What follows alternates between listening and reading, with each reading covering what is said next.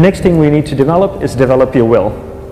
Will is really important. Will is almost like a muscle in your mind, and you use that to pull and control your awareness and take it from one area of the mind to another.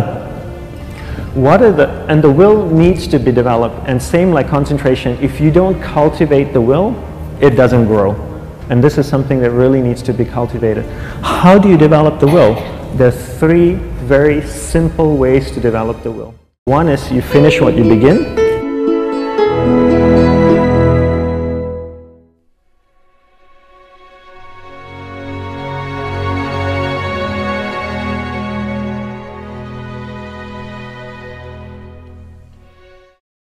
Two is you finish it well beyond your expectation, no matter how long it takes.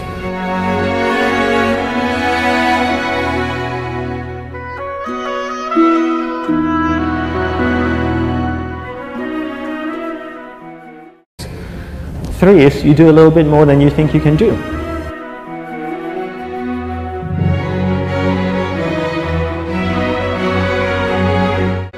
All of those things require effort, and effort is will.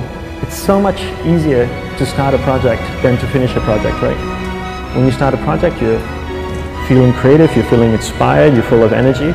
At the end of the project, you go, whose idea was this? So it requires tremendous amount of will to finish, and every time you complete something, you develop a little bit more will, and you have that muscle. And will is an amazing thing to develop, because once you develop will, that same will you can use in every aspect of your life to keep your awareness on one thing at a time, to finish projects, to see things through to the end, anything you want. The best way to develop will? Bring it into your everyday life, into everything that you do.